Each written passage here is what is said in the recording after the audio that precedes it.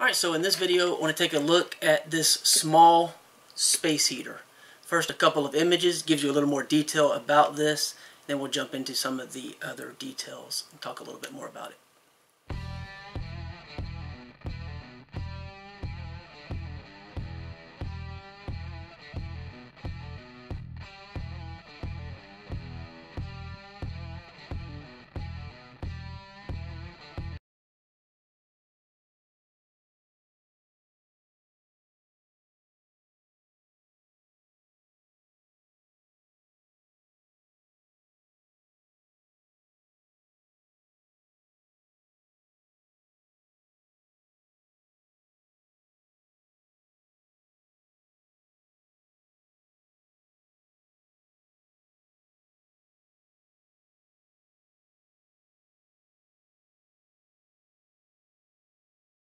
Alright, so as stated, we're taking a look at this little heater. I really love this blue color. It has a metal grill, it's plastic housing on the bottom. It has a little kill switch. That's your tip over protection. So if it's not sitting on a surface and flat and it happens to be tipped over or falls, it's going to shut off. So that's really cool. There's a little LED indicator light right here. You have a adjustment knob, sort of a low to high adjustment knob. Honestly, I can't, other than, you hear this? So that's an on and off. Other than that, I don't really notice any difference really from being low to high. So I can't discern any kind of difference. I'm not saying there isn't one. I can't tell. I don't hear it and I don't feel it. I just don't notice a difference in this. So I'm not really too worried about that though. I mean, I really just want it to, be able to do what it does, and it does work for what I need it for. On this side over here, well, here's the back side. But over here you have a switch, 4 different positions. So right now it's in the off position. Then it's got fan. So if you just want to have a little bit of a cool air circulating in a small area, great. If you want low heat, fine. High heat, fine. So off, fan, low, high. Alright, turn that back. And then, of course, you have your power cord with this massive warning label. Things like unplug when not in use, don't put it under carpet because, of course, you can get wear and tear in the cord over time that you wouldn't see. That's a potential fire hazard. The cord itself is right at 6 feet long, so you have plenty of room to figure out where you want to put this. So this is really obviously ideal. It's not going to replace any type of central heating and air by any means, but it can definitely supplement in like a small office environment, whether it's on a desk or under a desk, especially under a desk, because they tend to be somewhat enclosed. Obviously you want to give a little bit of breathing room, which is also detailed in the user manual. The box that it comes in, nothing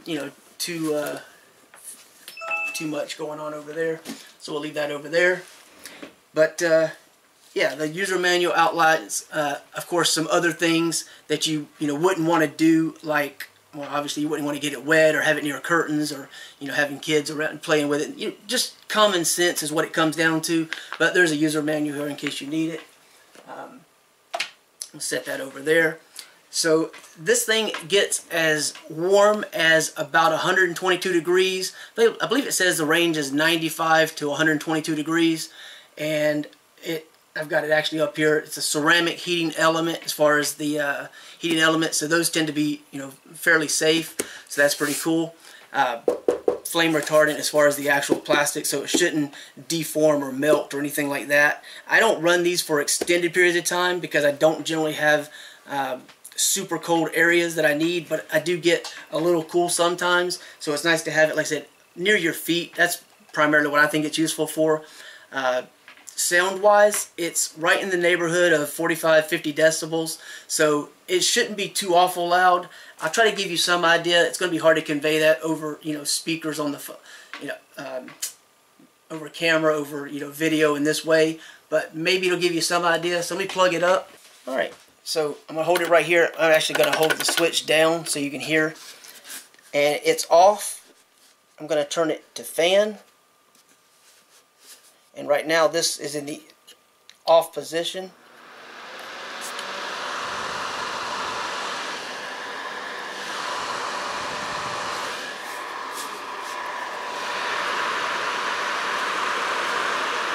And of course, it doesn't matter too much about the fan, but as soon as you let go, it's going to shut it off.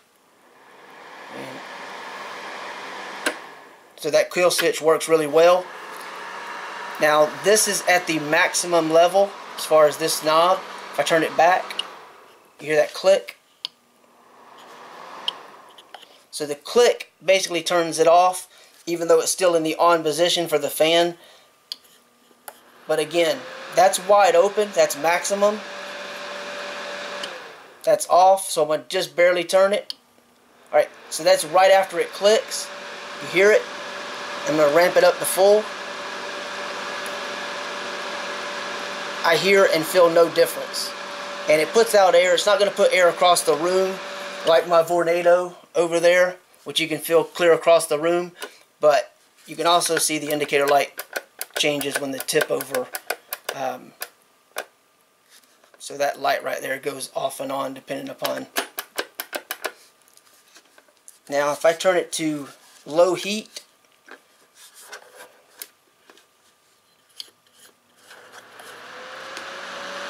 sounds the same to me.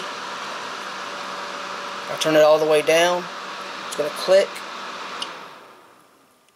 That's the lowest. And if I turn it on high, as far as, you know, temperature heat wise, it's already getting quite warm. That's max. It clicked, it's off, so barely touch it again.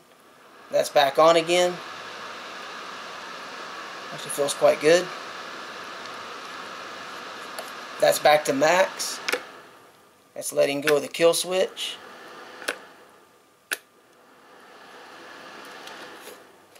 Alright, now the reason I'm holding it right here is because, one, I want it to be really close to the actual mic. Two, because I don't have any outlets over here in this area, and you need to have this plugged directly into a wall. You don't really, want to use extension cords and things like that. That's the only option I would have over here. So I don't want to utilize my little extension type surge protector, power strip, whatever you want to call it. I don't want to use that because it does warn against that, and because this thing goes up to 1500 watts of power, and that's a lot of power to be pulling off of a unit like that. It may or may not be rated to handle that, so that could be a problem. I think that's pretty much everything. Let me set this down. Now the only thing it doesn't have is a little handle on the top or on the back side, so you can't pick it up and grab it very easily. I think some people might like it better if the controls were like here and here on the top instead of on each side. But overall, I mean, it does seem to work really well.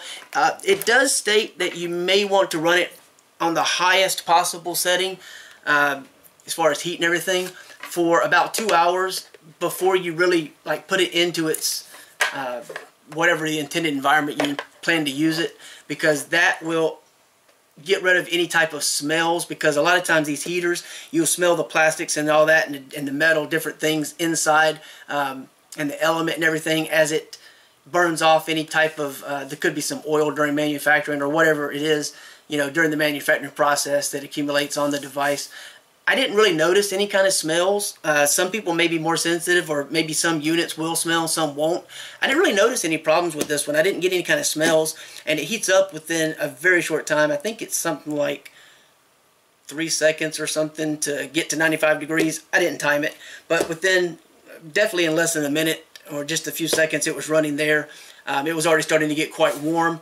The metal on the front is still just mildly warm, but the outside stays pretty cool, and I don't run it for super long periods. Again, 1500 watts is a lot to be running when you don't really need it constantly, unless you're in a really cold environment. So your mileage may vary on what the efficiency and power draw is as far as the power bill and how that's going to affect it.